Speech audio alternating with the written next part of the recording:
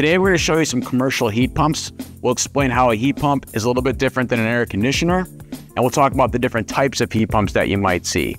Commercial buildings have lots of different types of HVAC equipment, so a heat pump can be applied in lots of different ways. So we'll kind of go through those and explain what that actually means for you. In order to understand how a heat pump works, we first have to understand how an air conditioning system works, because a heat pump is just an air conditioning system running backwards, or at least sort of backwards.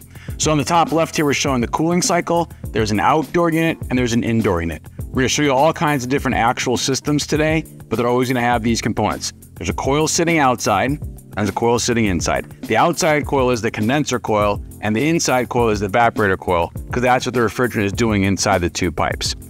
The job of the evaporator coil inside the building is to absorb heat from your building. So there's a fan system running, it pulls air out of all the rooms, it brings it back to this coil absorbs the heat, and as cold air comes back out the supply duct for you.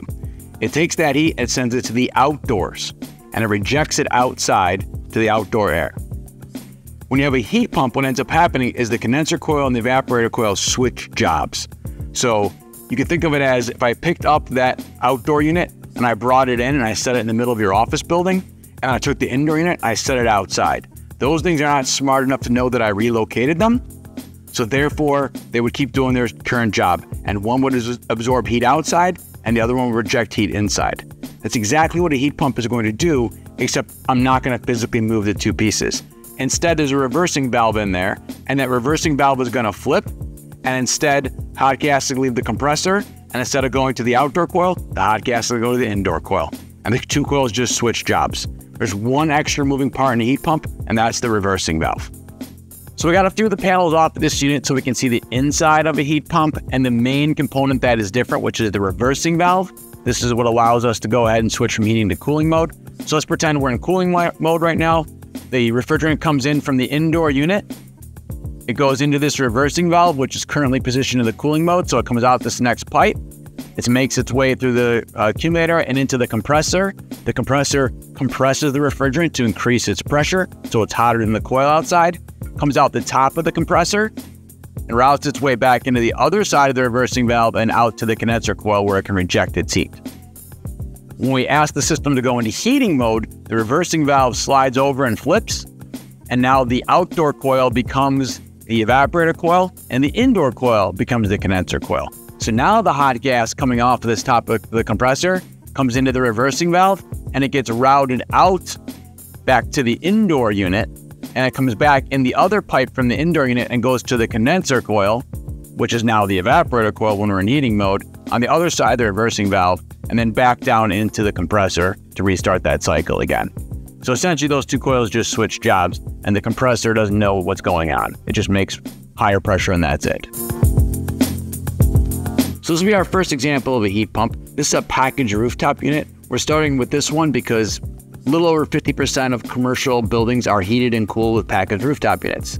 So it's called the rooftop unit because normally it's mounted up on the roof. It could be mounted on the ground and ducted into the side of a building, but generally it's up on the roof, and it's packaged because everything is in this box. The heating, the cooling, the fan system, everything is in here. Nothing goes in the building other than ductwork and a thermostat.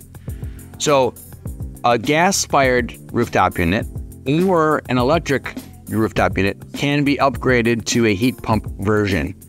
It looks the same. It's the same cabinet, same fans, same coils, same everything. We're literally just adding a reversing valve to those.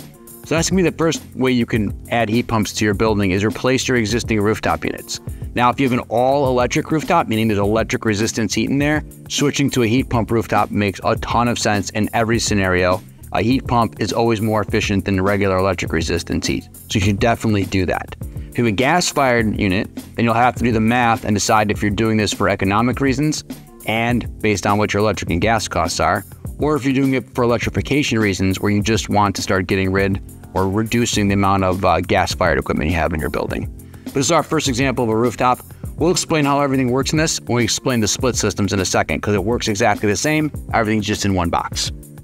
In contrast to a package system like we just had on the rooftop, this is a split system where the major pieces are in two locations. This is the outdoor unit, and then there's an indoor unit.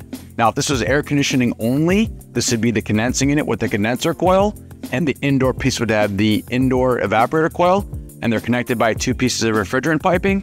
However, this is a heat pump, so as you already know, this is both a condenser coil and an evaporator coil.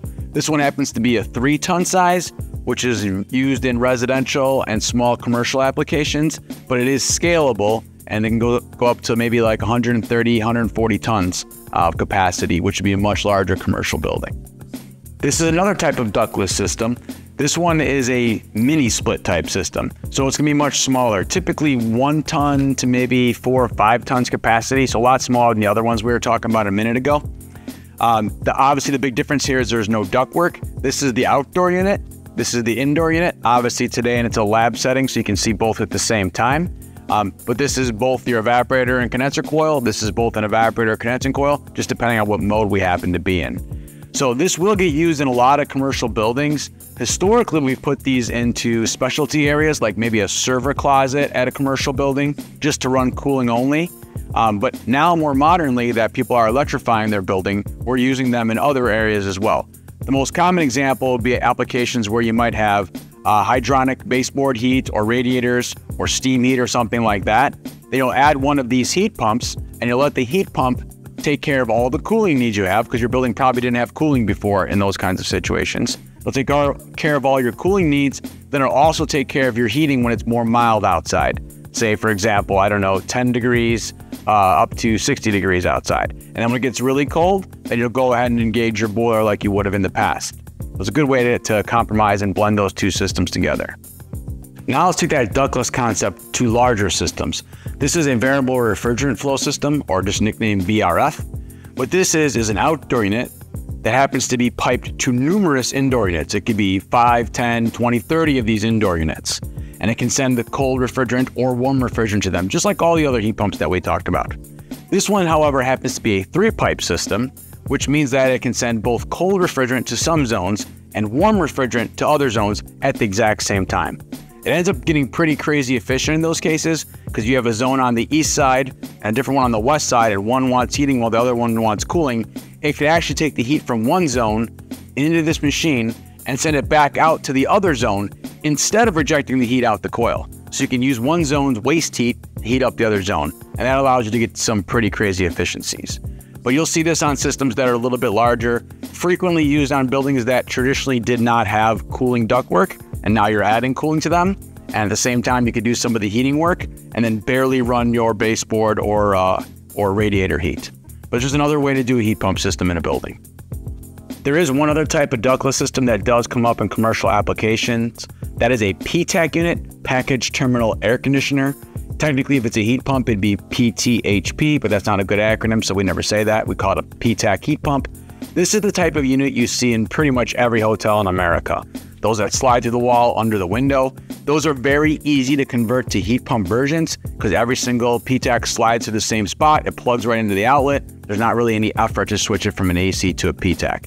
But that will be another system you could convert over pretty easy. Another thing that we can do with heat pumps is do a dual fuel system. That means we have 2 fuel sources. In this case, it'd be a gas-fired furnace with natural gas, or it could be propane or oil or something else, and a heat pump, both able to provide heat to the building. So it doesn't have to be a furnace. There are other ways you can do this with boilers and stuff that we'll talk about later, but a furnace would be a common scenario. This is typically more for smaller systems where you only have 3, 4, 5, 10 tons of cooling, stuff like that. But you can combine the two. So if you're doing a heat pump replacement because you want to take advantage of the low cost of running a heat pump in milder scenarios for outdoor temperature, this might be a good compromise. You run the heat pump when it's mild, 30, 40, 50 degrees outside. You run the gas-fired furnace when it's colder, -10, 10, 20 degrees, etc. And you get the best of both worlds. As your temperature drops outside, the heat pump becomes less efficient, whereas the furnace stays pretty much the same. So as the heat pump gets less and less efficient, eventually becomes more costly to operate than the furnace, and then you can go ahead and run your furnace. If you're changing to heat pumps for electrification reasons to reduce your carbon footprint, then this obviously becomes a different discussion. But if you're just doing it to save energy and have good comfort, you can have a dual fuel system, and it works pretty well, especially if you have existing furnaces in place. You just swap the air conditioner for a heat pump and you're done. Our last example for you today is a heat pump chiller. Now, a chiller in general makes cold water, hence the name chiller. So it sends cold water out on the piping system. That cold water goes through all types of indoor coils where they can absorb heat from the building. And then it brings back slightly warmer water with all that heat from the building back into the chiller, where the chiller can do our regular refrigeration cycle, compress the gas and all of that, and reject the heat to the coils on this unit. When I have a heat pump chiller, what ends up happening is the reversing valve flips, just like it did in all the other heat pumps. And now, inside that refrigeration cycle, this coil out here is absorbing heat from the outdoors, and it's taking that heat and putting it into the water. So now coming out the supply pipe, I have hot water. Typically, not crazy hot, but like 110 to like 140 degrees, depending on the model of chiller. Whereas a traditional boiler might be more like 180 degrees. So I can make hot water, but not crazy hot water. But it's enough to heat most buildings in most applications. So you can take a chiller like this and you could add it to your existing boiler plant and put many of the run hours on this, thereby running your gas or oil boiler less. Or you can completely replace your boilers with these. That's not as common, but you could certainly do that. The next step beyond this would be water-cooled chillers. And once we get to water-cooled heat pumps, water source heat pumps, it opens up a whole nother category of stuff we'd have to talk about, and that's for a future video. But I hope this gives you an idea of all the kinds of things you can do with air source heat pumps in your existing building, and you can make some upgrades to save energy and or help electrify your building for carbon reduction reasons.